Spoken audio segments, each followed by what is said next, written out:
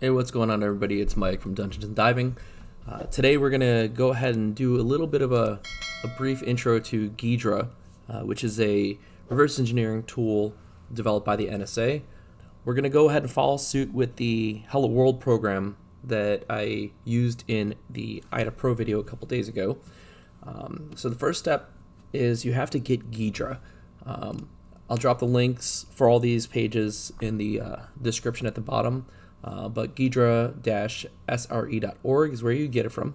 So you're going to go ahead and click the download from GitHub. That'll take us to their GitHub page. So you can grab either the zip or the tar file. If you're on Windows, it's really simple. Just grab the zip file. Once you grab that, you can't just directly use it. We actually have to go through the installation. You can click on the installation guide link here to bring up this page, or again, I'll drop it at the bottom. But the big thing is to make sure that you have the correct version of Java installed. So in order to grab the correct version of Java, there's a quick link right here. You can click on the supported version of it. It'll bring you down here. You can either grab this Adoptium Tamarin or Amazon Corretto, whatever you want, whichever version of it, and then just follow through the Java instructions here based on your system, whether you're on Windows or Linux and OS X. So once you have all that set up, basically the gist of it is you need to install the correct version of Java and then set the path variable to point to Java, so that way when you run Ghidra, it knows where to find Java to actually run the program for you. Once Java is installed and you have Ghidra unpacked, you're going to see a folder like this on the left hand side. On the right hand side, I've got some test binaries for these tutorials. On Windows, since that's what I'm running, all you need to do is just double click on the Ghidra run bash file. On Linux, you're going to use the shell script there. So run Ghidra, it opens up terminal, you'll see the splash screen, and you'll get this new window here. So you're going to click on File, New Project. You can create a non-shared or shared project. If you're just working on your own, just use non-shared. Click Next. Find the directory here that you want to work in. Give it a name, and then click Finish. I've already created one called Tutorials, so I hit Cancel. But that's going to be wherever you want to store these on your drive.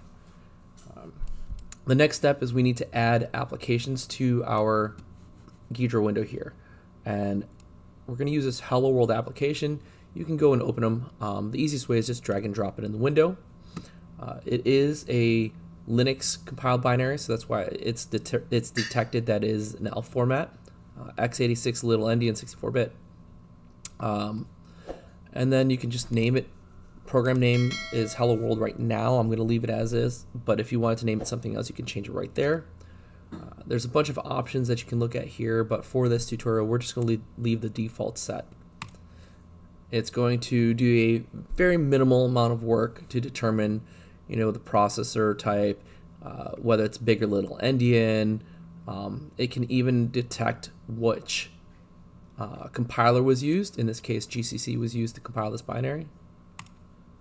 And then that's it for setting it into the project. The next step is to actually run it, and you can do that by clicking on the little dragon icon, or you can double click here. What you'll see now is that Hello World has not been analyzed. Would you like to analyze it now? Typically, you're going to want to do this, and there are a lot of different analysis tools that are embedded into Ghidra. It's typically, you can just go ahead and use the defaults, but if you wanted specific additional functionality, you can click those. For this project, it's unnecessary. We're going to click Analyze, and then I don't know if you saw it, but in the bottom right corner, there is a progress bar that's blue. It's just such a small file that it happened almost instantaneously. Ignore the decompiler block on the right-hand side. I'm going to actually close that for now. We'll come back to that later. I just don't want to spoil the nice surprise. When we look on the left-hand side, you can see the program tree is the different sections of the binary. We're not going to get into those. What we're going to focus on here is the symbol tree section. Typically, when I start, I'm going to start in the functions, because not all functions are exported in things, and we're going to see that export is going to be more handy when we're working with DLLs, where we're sharing functionality from our code into other applications. But again, we're going to go back to the main functions. So the main entry point of a program is the start function. Typically programmers, like I said in the other video, we start writing in main, but going back to the start, this is important to check out if you're looking at malware. For simple Hello World programs, it's not a big deal, but I'm going to go ahead and start with the start function anyways. You're going to see down here, it's going to load the effective address where our main function is into RDI. Then it's going to call libc start main and utilize that address as the parameter passed to it. We're not going to go and try and reverse the C library. So we're just going to go ahead and jump to main. And then you can either you can go to it here by double clicking on this main, or you can just click on it down there. Inside of main, we're going to see the prologue, which is these first two lines here. You're going to see a push RBP, which is going to store our base pointer on the stack. And that's important so that way when we return from our functionality, the computer can rebuild the previous function's stack frame. Additionally, we're going to see a move RBP RSP. And what that's going to do is it's going to take the address of RSP, which is the top of the stack, and it's going to copy that into RBP. So that way our base pointer for our functionality is now at the same point as the top of our stack. If we were creating local variables inside of this function, you would see a modification to RSP as well. But because this function does not actually create any variables, we're not seeing anything there. At the very bottom here, with this prologue, we're going to see the epilogue, which is a pop RBP, which will restore the RBP value that's on the stack, and it'll push it back into the RBP register. We don't see any difference with this move RBP RSP down here in the bottom, but if we had shifted RSP to account for however many bytes of local variable data we had, you would see that change as well. But again, we don't have that because there are no local variables.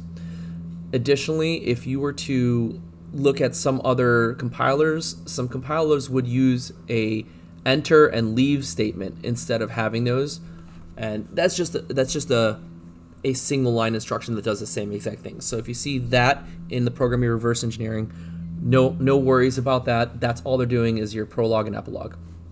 All right, so the main functionality of this program that I wrote is in these couple of instructions here. The first is LEA RAX hello world, and this symbol right here was generated by Ghidra. If you looked at the IDA Pro version of this tutorial, it just used the letter S. And what this does is this is just a memory address, and you can see that it's got the square brackets around that. That's a hint that it's memory address. If you double click on that, you will see that it takes us, actually didn't take us very far. It takes us right down here to this 2004, this 001020004 address, which is just a storage of the letters hello world. This puts the pointer to this address in RAX. The next line is a move instruction that takes the value of RAX, which again is the pointer, and it stores it in RDI. And the reason why we need it in RDI is because RDI is the first parameter passed to a function call in 64-bit assembly. So this RDI now contains this pointer, and it is the first parameter of puts, which is going to just print hello world to the screen. Once we have this function call returning, our RAX register is going to contain the return value of whatever the function was. In this case, puts, whatever puts returns is going to be stored in RAX. The next line down here, you see that we're moving hex 0 into EAX, the lower 32 bits of RAX. All that's doing is it's zeroing it out, and the reason for that is because I have a return 0 in my program that I wrote, and we'll see this in just a moment. So when our main function returns, I declared it as an int type. It returns 0 as the integer value, and we have to populate that. So regardless of what puts return to us, we need to zero that out and return it back to the system. Ghidra is pretty well designed to be able to take your assembly code and try to convert it back into C.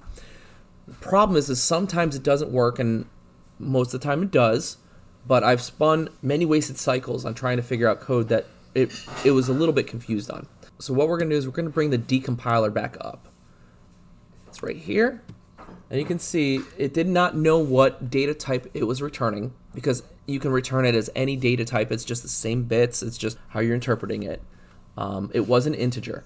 It's going to do a puts hello world, which again correlates to this put statement here with the parameter hello world being in the RDI as the address for hello world, which is down there. And then it returns 0, which again we had to populate EAX with hex 0 and then return it. To show you how close it was, this is the code. Just pulls stdio, calls our main function. We have printf hello world, interpreted as puts hello world, and then returns 0. It actually pulled that one off exactly. That's the basics of reverse engineering a super simplistic hello world application in Ghidra.